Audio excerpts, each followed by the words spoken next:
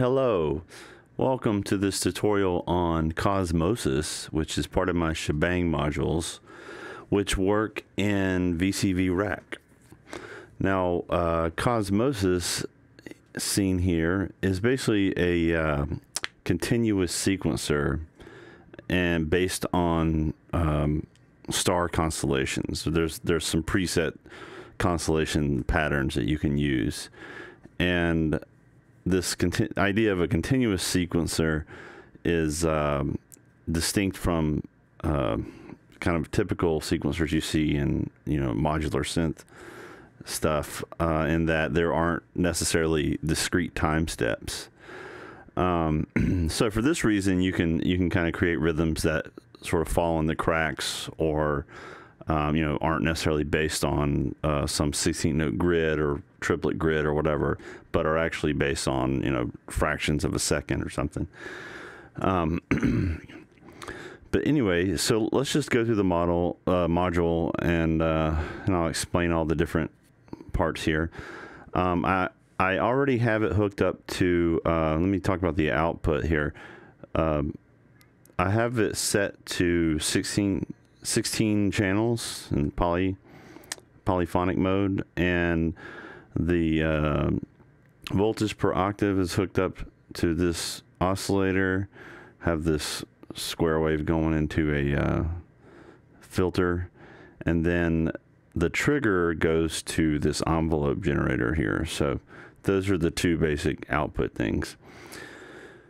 So other than that, it should be some of this stuff up top should be fairly self-explanatory. The play button obviously starts it. So let's listen to what we have.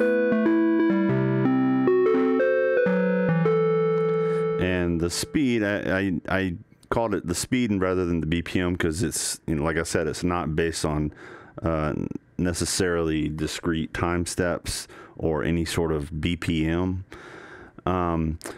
And the pattern is this constellation pattern that you have here, and there's a bunch that you can kind of go with, whatever your favorite constellation may be.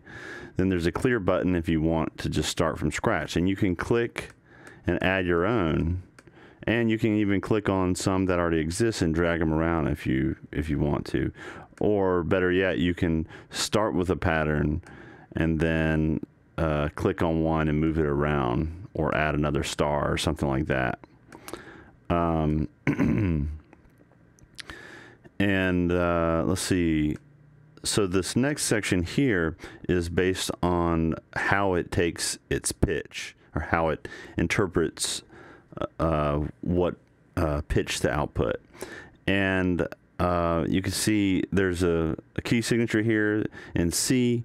Right now I'm in the Lydian mode, and there's a size and position, and that tells it how to interpret what, or quantize what pitch it's going to be in the scale. So right now it's based on position. So the lower stars will be the low note in the scale, and then of course the higher stars up here will be higher up in the scale. And this intuitively makes sense if you're playing left to right like this. But if you're looking for a more kind of randomized approach, you can select the size, and then it goes based on the size. So the larger they are, the lower the pitch will be.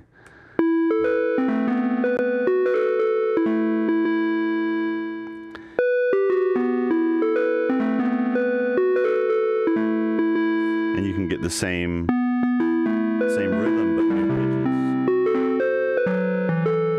pitches by just switching that knob. I should also note that, like, when you click and add one, it randomly picks a size, so you don't really have a control over that. It's just sort of an extra, kind of randomized feature, I guess, for creativity. But the purpose is to try to make something from that. So, but like I said, if you're not interested in if you're not interested in the size because you can't really control that part, then just keep it on position, and then you can change, you can move it around however you like.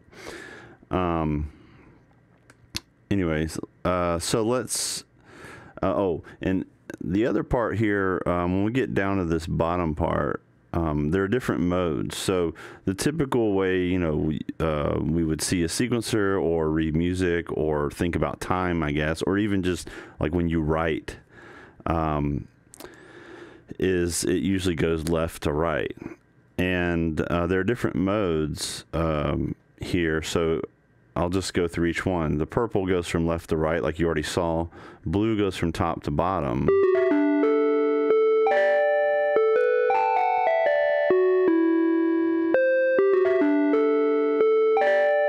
And then the difference here is when we're dealing with position is pitch is taken from right to left. So the low pitches are over on the right, high pitches are over on the left. The next one is this Aqua Color. So basically reading it backwards from right to left.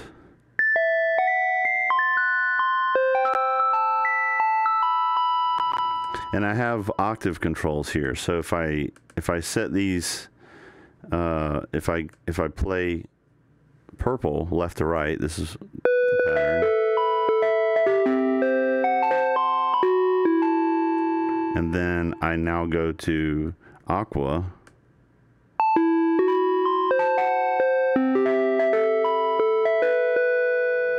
Now you hear the retrograde or the backwards version of it in musical terms, retrograde. And then of course we have red, which comes from the bottom.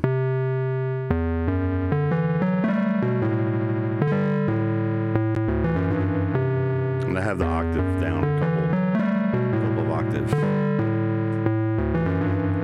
And then of course the red is the retrograde of the blue. Now there's other modes where it will cycle through all of them, like that mode, clockwise. Then it goes, this mode is counterclockwise, random, and I believe, yeah, that's all of them. So the other thing is you can click this button to randomize their positions. There's an input here if you want to use a trigger. You can randomize their size. And that's basically all the just the meat and potatoes, I guess, of this module. Now, if I use a MIDI controller and connect to this input, I can actually control the key. So if I'm playing, let's go back to purple here. So right now it's in C. Now I jumped up to G. Now I jumped up to B.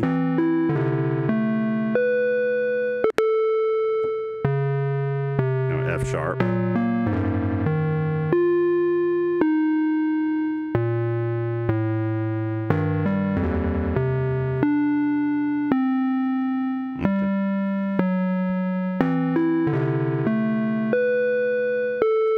So if you needed to actually change the key signature as you're playing, you can do that. There's many different scales and modes here, and when you get into like the MM7, that means major seventh. So if you're unfamiliar with those terms, there's a link in the manual that you can kind of read about that.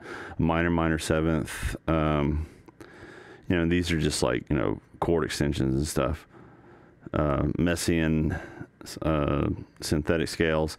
And then there's raw volts, which basically will, it'll sound microtonal. It doesn't quantize itself to a specific pitch or scale. It's just based on its position from on the screen. So let's listen to that one.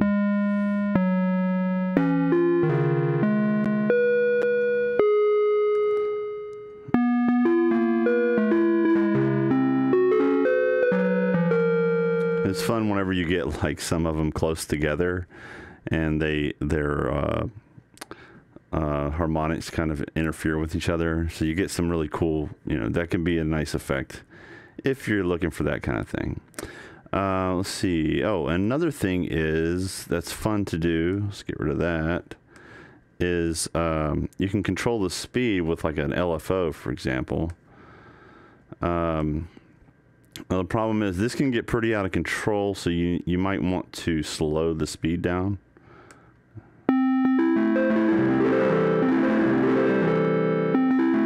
Let's have it randomized.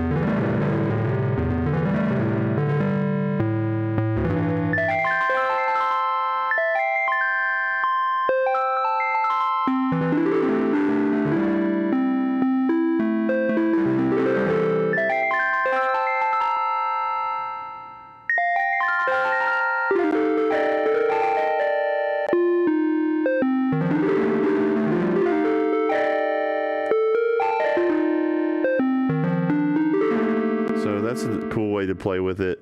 Another thing we can do here just for fun is I'm going to add the voltage down to this filter, so the lower pitches we'll hear will be more filtered, and then the higher ones will be less filtered, and they'll sound brighter, which is kind of how natural instruments work, actually.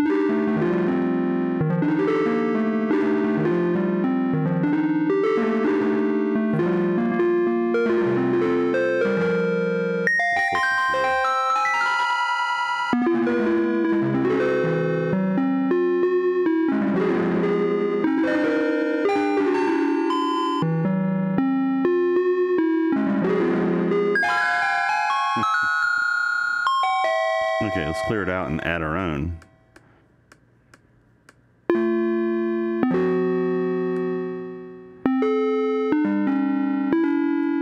So that's about it for Cosmosis. This module should provide you know, a bit of, you know, lots of control if you're trying to create something specific, but it should also provide some randomness, which can kind of help generate, if you're using it for more of a generator, or you know, adding to some type of creativity that you're, you know, that helps you come up with an idea, or whatever it might be. So it has I kind of like it it has nice it's kind of the best of both worlds, I think. You know, there's enough control and enough randomization to play with it. Okay, thanks for watching. Bye.